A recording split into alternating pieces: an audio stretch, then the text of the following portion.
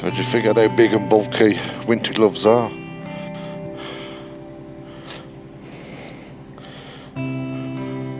Ugh.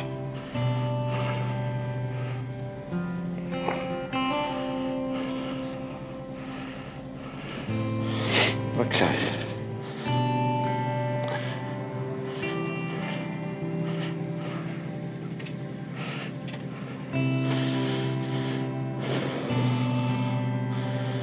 Let's see if we can remember how to ride this thing.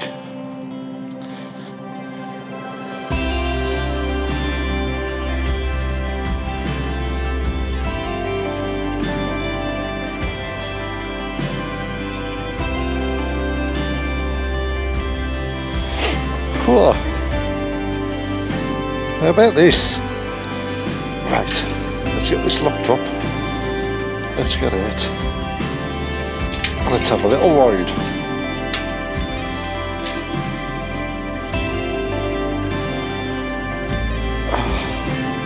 Cuss. Because I could not remember the last time I went out. It feels like it's been forever. I've just thought, and then just switch this heated vest back on. So you can tell. You can tell. Right, let's try it again. I don't even know what I'm pressing. Eventually, I might get out. Right, we have power. We're plugged in. I tell you what, I can't be bothered. I cannot be bothered.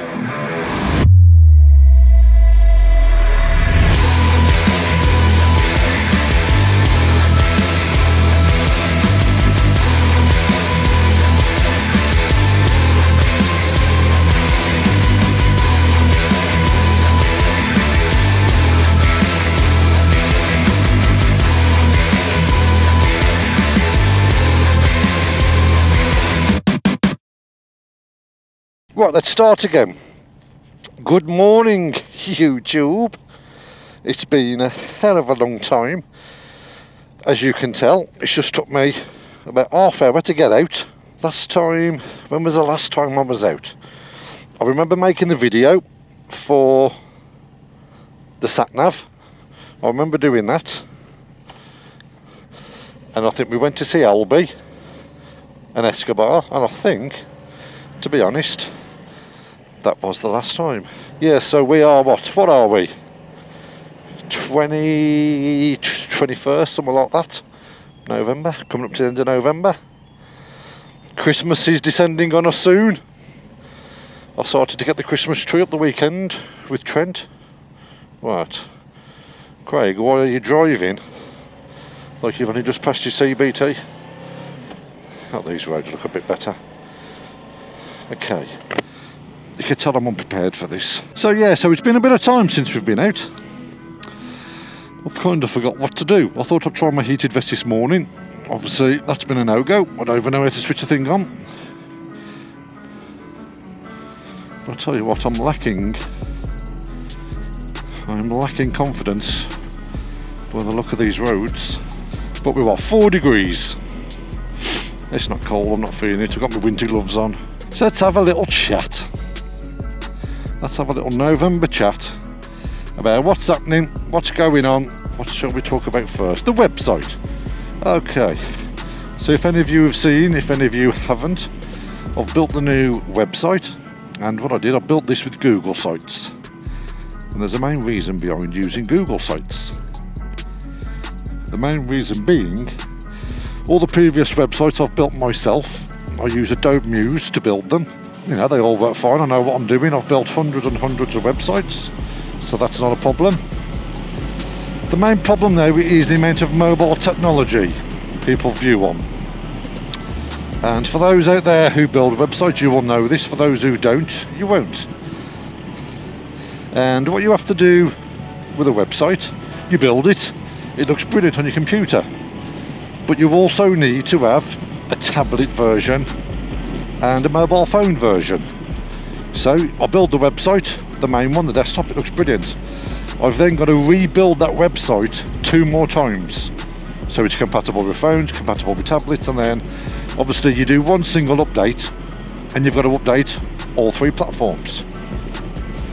So it becomes a bit of a nightmare. So I decided to go with Google Sites. I use it a lot at work, and the good thing with Google is they've got the auto-responsive format built in.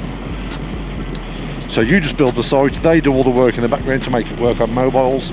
So much easier, and I've only got to update it once. So I thought while I'd build the site, I'd put a few more little extra features on there. I've increased and rebuilt the shop with the goods on there. So there's quite a good range of items now on our shop. And I've brought everything down, took all the margins off it, so it comes out to the cost price to you, because I don't need to be making any money from you. I've got a full-time job for that. So there we go, there's our website. I'll put a link up to it if you don't already know it, have a look. I've tried to take the serious side away from the site and put a bit more of what our personalities and our banter, which is just messing about. And so some of the text on the site I think more reflects what we are and how we do and how we see things. And I'm in the wrong lane completely. It's like I'm a brand new rider. I've forgot everything today. But it's not nice when you're losing your confidence a bit with the condition of the road. You lose that relaxation.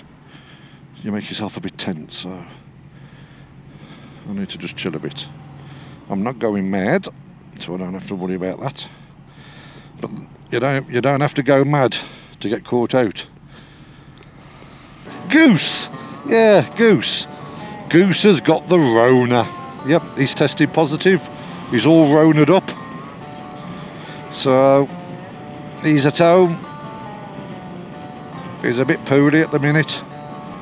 He's not as bad as some people have had symptoms, but he's not well. He seems to be suffering with the severe tiredness and just, you know, the general feeling groggy, and I think he's got about another week left before we can be allowed out into civilization. So Goosey boy, get better soon, mate. I need someone to talk to at work. I've missed you there, but at least you can say you've had it, so you can get it out of the way. That's one bonus of it, I suppose. No, I haven't even checked that today. I thought even if my camera's running. So we've done website, we've done Goose. No, well, we ain't done Goose, we've talked about Goose. What else have we got? What else have we got to talk about? Oh, I know what we can talk about. Right. Now, every year, me and Motorway do a little winter's camp. I wouldn't say every year. We only did it last year for the first time. But I think it's our new thing. Every year we're going to do a one-night winter's camp. But obviously it's going to be nothing extravagant. You know, we do pick campsites where there's electric hookup so we can have a heater. And where there's a pub close by so we can spend most of the day or the evening in the pub, keeping warm. So me and Motorway are planning to go camping on the 5th of December. Now that's all down to if the lockdown's eased, but I've got a funny feeling it ain't gonna be. And even then, if the lockdown is eased, that's probably not gonna allow campsites to open. So I've got a high gut feeling that ain't gonna happen, which I suppose Motorway's going to be chuffed about, because I don't think it's something he really wants to do. He's just been roped into it, and he knows now, because we've done it and I've said he's doing it, he's got to do it. But we had a good time last year. So 5th of December we're going to try camping at a place called, I can't remember, the Old Bush Inn, I think it is, in Worcester. but it looks a cracking little campsite.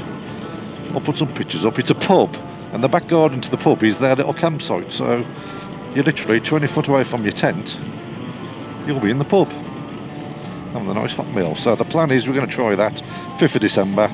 Nobody else wants to go. I'm all scared to camp in the winter. Viper might come in his motorhome, and Alby mentioned that he might appear. So if you do, Albs, it'll be good to see you there, pal. Right, where's my sun visor? That's it. So that's our little camping trip. Apart from that, we've got nothing else planned, which most people haven't for this side of Christmas. Some people did say, who were local to me, there's the bike shop called Street Bike, and we normally do the charity run every Christmas, where we take toys to the Birmingham Children's Hospital. There's been no mention on their sites about it happening this year, so I don't think it will be on this year. I don't think there'll be any charity rides. But I did put a video up the other night, a little clip from the video I made back on the last Christmas, where I was telling the story about little Lucas, the little guy who had leukemia. All those rooms up there, it's probably got the children in for Christmas. Over here we've got the Birmingham Children's Hospital. So obviously there's a lot of very, very sick children in here this Christmas. A few of them will make it home for Christmas. A few of them will probably spend Christmas in here. And I think the sad news and sad reality is there's going to be children in there what's not going to make it home at all.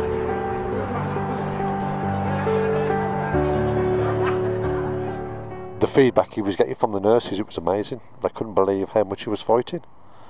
He was doing really, really well. And then Mark, he put a post on his Facebook page on the 13th of November. And what I've done, I've actually got what Mark put on his post here. So I'll just read this out. November the 13th. At 11:20 PM, my beautiful little fighter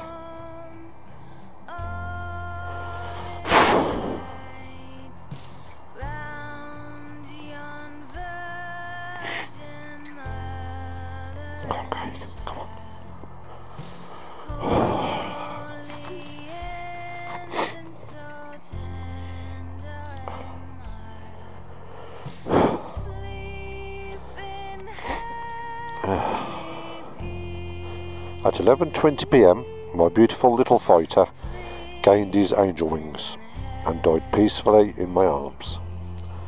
Me telling him how much we all loved him.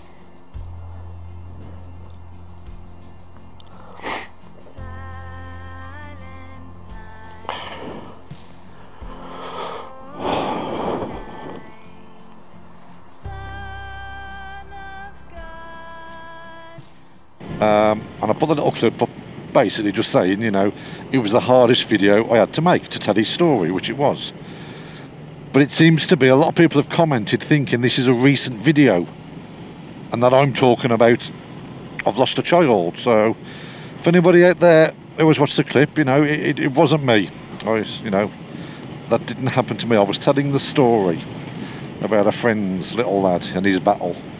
So yeah, I had that amount of messages come through, you know, people with condolences, but you know, thank you all. It's nice to know the support is out there, but no, it didn't happen to me.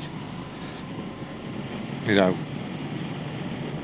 God bless, and you know, whatever thanks you want to give that it hasn't happened to yourself. So, but I'll put a link up to that video if anybody hasn't seen it. It's you know, it really is a heart-wrenching story, but he was such a brave little lad, Lucas was.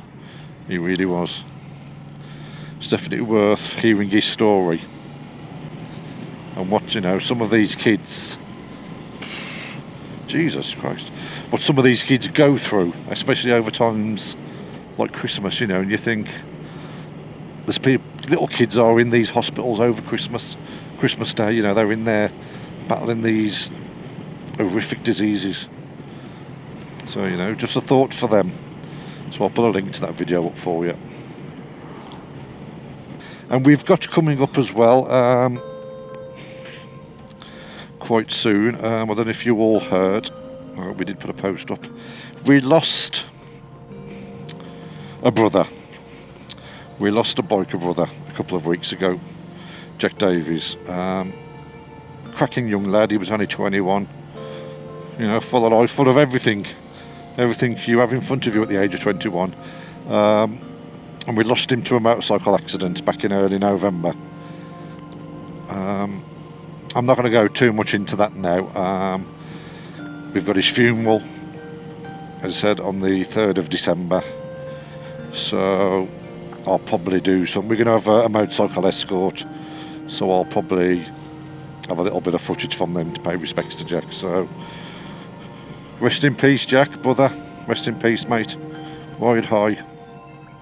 And I'll put some links up now to his charity page, where he also supported blood bikers. So all money there is going to the blood bikers in his area. So sleep tight, brother. Thoughts are with you and your family. You know, we're thinking of you. The memories. And some of the comments, you know, we've had on the Jack Davies Memorial Facebook pages. You know, it's been amazing to hear all the stories. And I think it's been nice for his parents to hear all his friends talking about him and all the memories they had. Look at a beautiful sun, beautiful morning. Obviously it's 17 minutes past 1 because I haven't changed the time on my bike. Crazy Bear did give me the messages last night. I said to him, I forgot how to do it. He remembered how to do it. So he sent me through the instructions.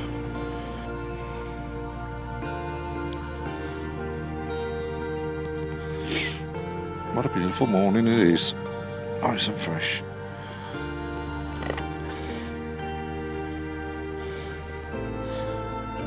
Just better watch out with. I'm on the bend here. There's no cars coming behind me. Yeah, let's move on. Let's get down to the campsite.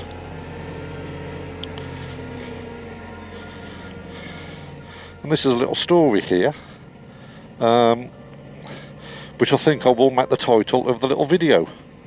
What do motovloggers do when they're not motovlogging? Private access. What do motovloggers do when they're not motovlogging? Well, what do I do when I'm not motovlogging? So, this little campsite here, I spent Halloween in my caravan. Because since Easter, the wife wanted the bathroom doing. And in Easter, I booked this campsite so the wife and the kids could stop in the caravan while I do the bathroom. The reason being is the wife wanted all the plumbing moving. She wanted the sink on the opposite side of the room and the toilet moving. So I said, right, I need to switch off all the water. And to save having to keep switching it on and off, I said it'd be easier if you just stay in the caravan. I've never been down here actually, I might go left. So that was my plan. Obviously because of COVID and all the lockdowns, all the campsites closed, so it kept getting delayed and moved forward. So we managed to get the last week the campsites were open, so I booked us in and we started doing the bathroom. Now, as all of you are probably aware, I'm an IT manager in schools, but the wife thinks I'm a plumber, I'm an electrician, I'm a builder, I'm a plasterer, I'm a tiler, and that I can do it all. Now, I don't mind having a go at these things, but you know, but I did stress to her, this is not my trade. And I remember about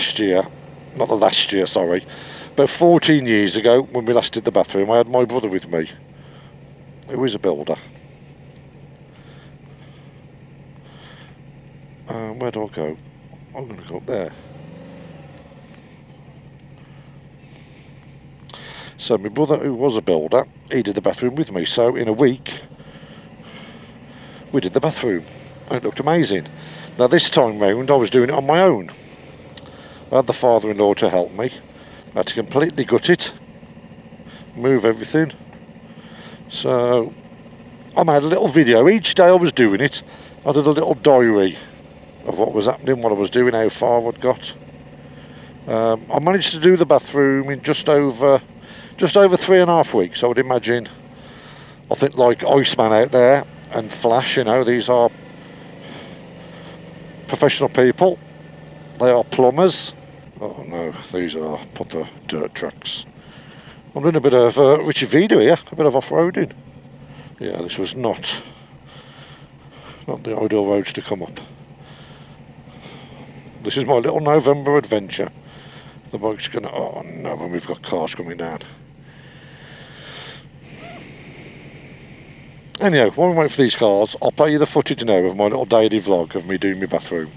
I hope you enjoy it, and this is what me, the motovlogger, does when I'm not motovlogging. Enjoy.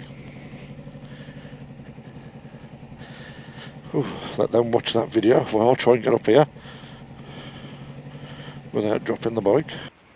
So this is the bathroom, day one.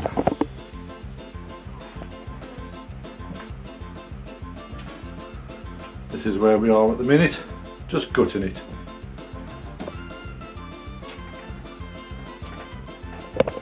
Okay, day two. So we've just been gutting all day, stripping out, smoshing the place up. So tomorrow, get that ceiling frame down, get the floor up, get the new plumbing in, and then we can start fitting. Boom. Day three. The floor's up and the plumbing's been done today. Then we can start boarding. Get that new ceiling up.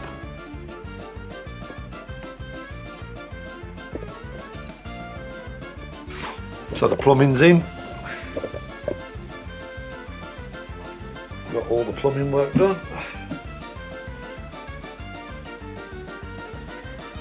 So what we're going to do now is get the floor down today, and we can start boarding. Get the window in.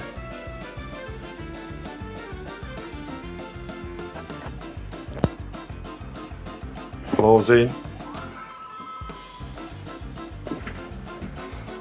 Plasterboard starting. Ceiling's boarded.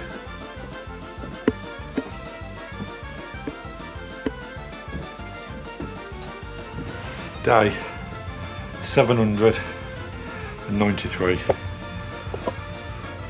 Boarding, plasterboarding, plasterboarding. Just fill off the little bits tomorrow. Then we can start getting the tiled floor in, get the plastering done, windows in. See you tomorrow. Okay, another day, another dollar. We are boarded. Boom shack. So tomorrow, wear the floor. Saturday, plaster the ceiling, and we can start tiling. Boom ding dong. Good job done. The floor.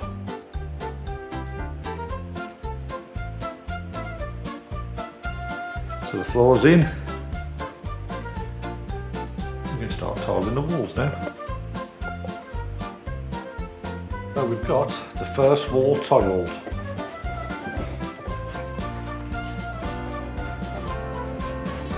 Go. And the skirting board tiles, plumbing's nearly done, plastering's done, toilets in place for now. It's coming on. We have a bath. We have taps.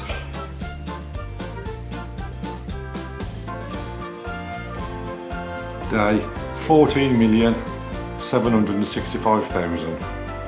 The tiling's done. We're just grouting now.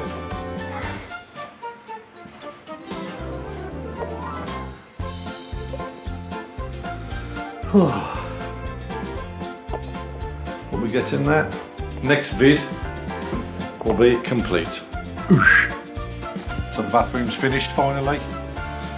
Here's a couple of pictures of what the bathroom was like last time we did it, which was about 13 years ago. So it looked lovely and fresh then, but obviously it dated a bit. So here's the bathroom.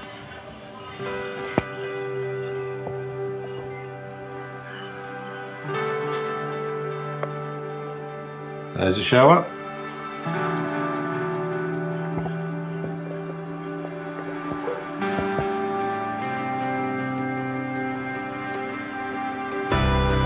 There's the toilet. There's the wall art.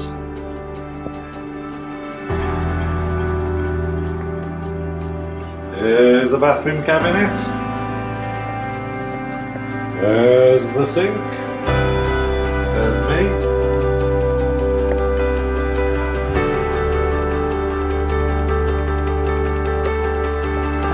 And finally, it's all done.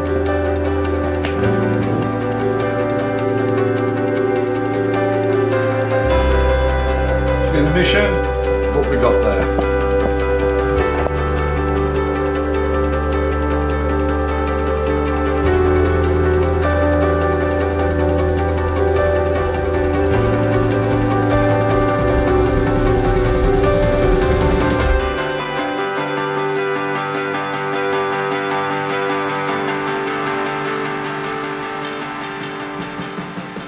Front end went then.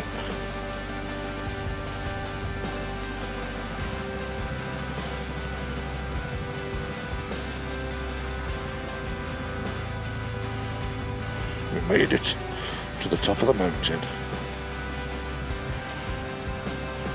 Well, this side looks a bit drier. Let's go. Where are we?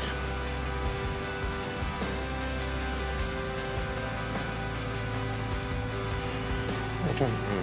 We'll go this way. I'm heading in the right direction. I can see Birmingham.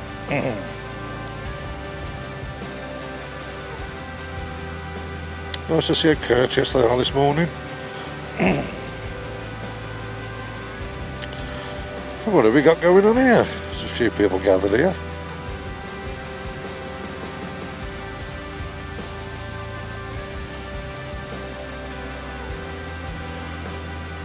Is it a road surfacing convention?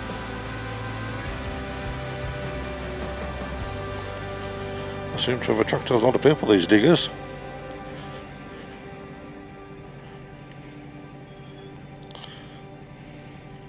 Or maybe they've all come out to see me. I'm all thinking, oh, he's finally got out. He's finished his hibernation.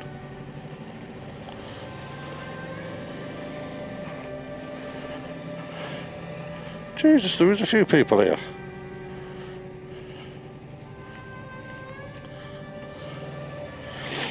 So much going on. I know where I am. This is where I nearly lost the drone. First time I brought it out. Right, now that's it. That's good. I can't even see any of the junctions.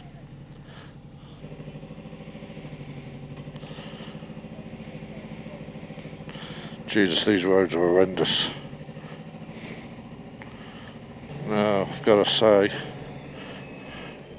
not full of confidence this morning at all, and if you can tell, that's slow on going, but I'm not confident on these roads. There's too much mud, and with the sun reflector I can't tell whether what's just damp and what's mud, so I'm going to get myself back onto some dry roads. Yeah, so anyhow, that was my bathroom. That's what I've been doing, so I think it's come out alright.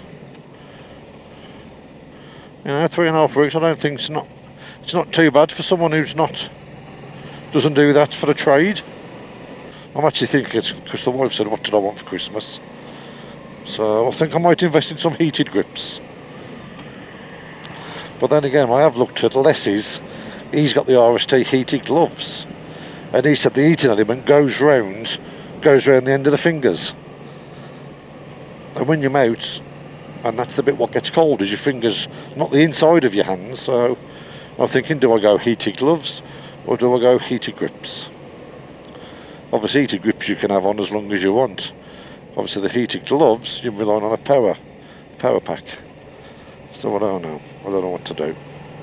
So one thing we are thinking of for next year, we have talked about, obviously we've got the 3 new members to the group now.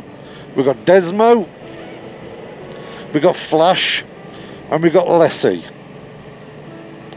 All 3 cracking guys, and our plan is, if all works out well, next summer we are going to go back to France, but we're going to go deeper south into France, and we are going to visit the place called Oradour-sur-Glane, which is where the village were massacred by a regiment of Nazis. Went through the town and slaughtered everybody. I thought it was about 640 people. I think they slaughtered all the kids, women, men, everybody in the village. And the village, as a mark of respect, they agreed to never rebuild the village and just leave the village in ruins as it was. So we're going to go and see that. But yeah, we've got 3 cracking new lads on board. So that'll be 12 of us on tour if all goes well. I'm feeling positive for summer next year. I think, you know, at the best we might be where we was this summer. You know, we might be able to just get away early in the lockdown before it all starts building up and I start locking down again. So fingers crossed we'll get to do that. But what we're doing on this one, we've had a few people asking if they can come along. The answer's no. Not as in no, we don't want you there. What we're doing this time is each night, it's going to be a 6-day tour. Each night is going to be in a different place. We're in a different hotel. So last year in Normandy, you know, we just rented the one place and we had it as our base. And the problem being has been finding hotels for 12 people. And it's been an absolute nightmare. So what I had to do, I had the plan, was originally we was going to get the ferry, as we did last year, get the ferry over to France, work our way down to Oradour-sur-Glane. But the hotels have dictated the route, because we couldn't find hotels with enough rooms.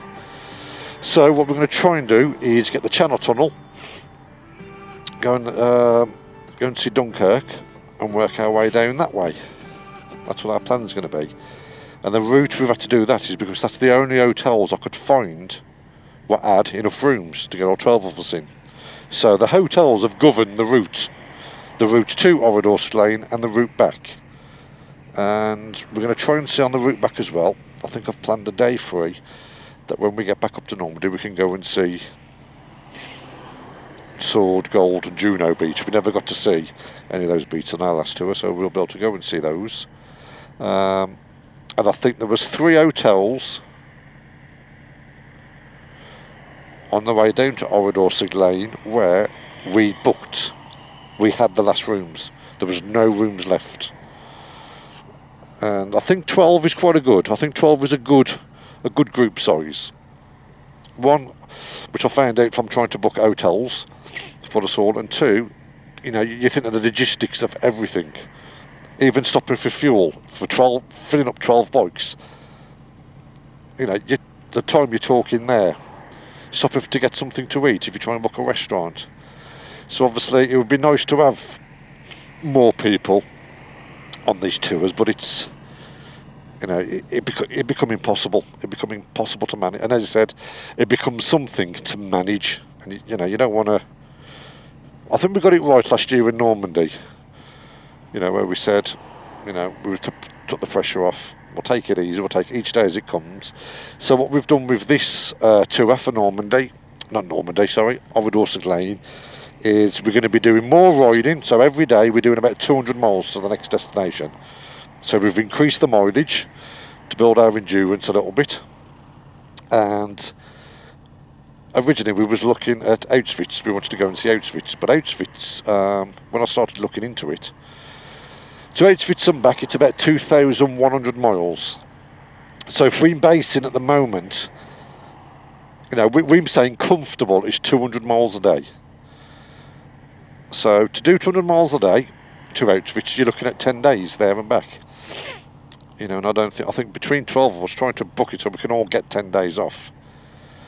So I think that might be another, that want to be in the future, I think. So why I'm here, actually, I want to talk about these glove tacks. I don't know if you can see them. What it is, it's a little sticky adhesive pad. You put it on your finger. I don't know if you can see, I've got it on my finger. And what they do, they allow your phone to be interactive, so you can use it with your gloves on. Now I saw this on Teapot One's Instagram. He bought some. There was $9.99 off Amazon, so I thought it's got to be worth a try. See if they work. Now Teapot did say they worked fine, and he's got a screen protector on his phone, but when he put it inside his Ultimate Add-ons case and he's got that second layer of the screen protector, it didn't really work. So my old iPhone 6 I use here, it's my sat nav, has not got a screen protector, so I've only got this one screen on it, which is with the phone case. So let's see, is this phone on? The phone's flat. The phone is flat, right. Okay. So I can't do that. Right, where's my phone? Right, so my phone has got a screen protector on it. So let's try it. Let's see if it works. Press the home button. Let's put my code in. And I can say, if you can see, it's not working. They're not doing anything.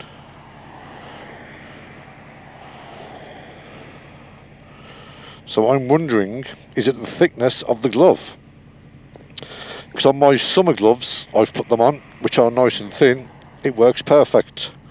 So now I've put these big chunky gloves on, it ain't doing nothing. Never mind. It was an easier test to buy and try them instead of going out and spending 70 quid on some gloves, which say they work on phones, and you find out they don't. So in the summer, I'll be able to operate my phone. In the winter, with winter gloves on, I can't. That's that test and trial done. There is something I've kept till last I wanted to mention. You've probably all seen it. You all know of Alby, Ricky's last ride, and I'd imagine you've all seen Richie Vida's video, but if you didn't, I'll put some clips up now. I dropped Richie a message last night, see if I'm okay to rob a few clips from it, and these are some of the clips of when they finally got the blood bike for Ricky's last ride. So I'll put these clips up now of Alby doing his thank you speech. 4 years we've been trying to do this. Wow. This is the man that started it all. Hey mate, you alright? That's just beautiful. Wow. I'm just sorry. No, it's absolutely. First of all, right off the bat, I would like to say thank you so much everybody for attending today. This day is really special for me and my family. This has been something that's been in the pipeline for, well, just over 4 years now. It was our son Ricky's dream to be a blood biker, but unfortunately never got to make it. We lost him all those years ago. So the next best thing was to try and fulfill his passion by getting one of these motorbikes and putting it out there to save lives every day for him in his honour. And today is the fruition of all the effort and hard work from everybody that's put their hands in their pockets and contributed. First, I'd like to thank Richie from Wild Bad Channel. He pulled me back from a very dark place many years ago, and he's one of the reasons I'm still here, because I found him, and it gave me that inspiration and that goal to carry on and fulfill this dream for today. So it just goes to show that dreams can come true if you work hard and pursue them. Secondly, the guys from Serve. We've got Cameron here, the chairman, Guy, operations manager, fleet manager. Tremendous guys. They work tirelessly to save lives every day by keeping these things on the road and by being out there in all weathers 365 days a year. They're not just motorcyclists, but everybody. You may not even know that you've had a family member that might have needed blood from somewhere one day from an operation. Who may have needed x-rays sent or platelets or something, anything that could do with saving their lives, and these are the guys responsible for it. That's why I'm so proud to wear this jacket and be a part of such a wonderful organisation. And all the Masons as well that are here today, thank you guys for all attending and supporting me. Thank you for the donations that you've helped to put in towards this bike, helped to raise the money for this bike. And to Phil from the BMCF as well for their donations. Thank you so much, Phil, for representing the Bucks Masons and everything that you've done for us. It's people like us that like to give something back in life. We take a lot of things and not many of us give back. And when you do, it makes you feel special. And this is my way of doing it, by helping those people that I don't even know, but they help me and my family as well. I remember a while back before we lost my dad, he needed 14 pints of blood one night in an operation. And I didn't even know about the blood bikes then, but it was these guys that delivered it. And I didn't even know about the blood bikes until Ricky decided, when he came to me and he said, "Dad, do you want to help me do something to make a difference?" And he told me about them, and ever since, I've never looked back. I love what I do for them. I love what they do and what they're about. And I'm just so proud, like I said. So, without waffling on too much, I just want to say thank you from the bottom of my heart. It's been over 4 years and it's finally come true. So thank you everybody, and God bless you, Ricky. We did it. Thank you. One last thing I'd like to do is, Guy, if you step forward please.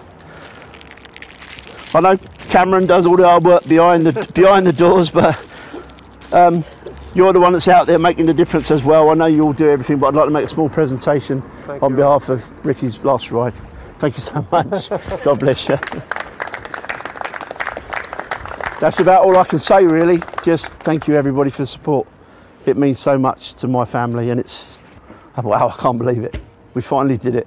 It's all thanks to you guys and that man there.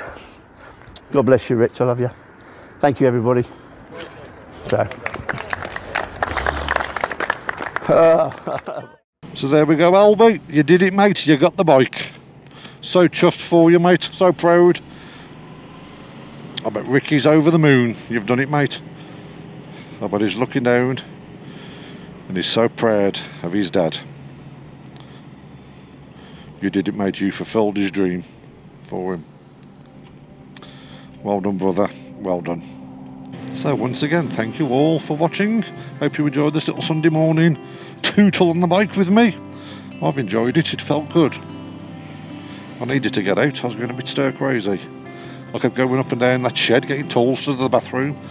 I kept seeing the bike and she kept looking at me and saying, "Daddy." And I'm not going to say Merry Christmas to everybody yet, because one way or another I will get out to say a little Christmas message. Probably won't be a Christmas video this year because obviously we can't all meet up. We can't have our little Christmas do, but we have said if some kind of a lockdown does happen, sorry, lockdown release does happen and we can meet up, then we will all meet up and have a little Christmas drink. So until the next one, people, ride safe, stay safe, be in lockdown safe, and we'll see you all on the next one. Oosh! Oh.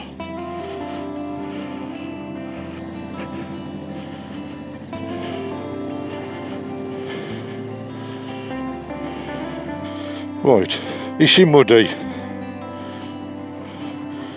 Actually, that's not too bad. Don't tell me I've been riding all this time with that hanging there. Oh no. That's my lead. To charge that. Can't believe I've been riding with that hanging down. Could have got stuck in my brake.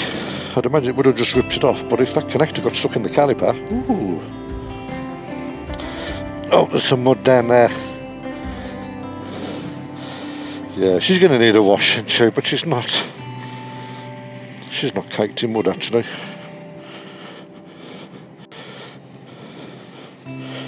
Time for the ACF 50 to start coming out. Right, let's get this girl back in her bed.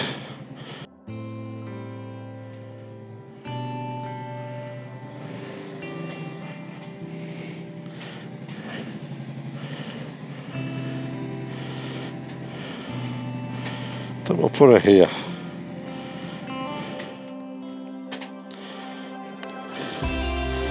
There we go.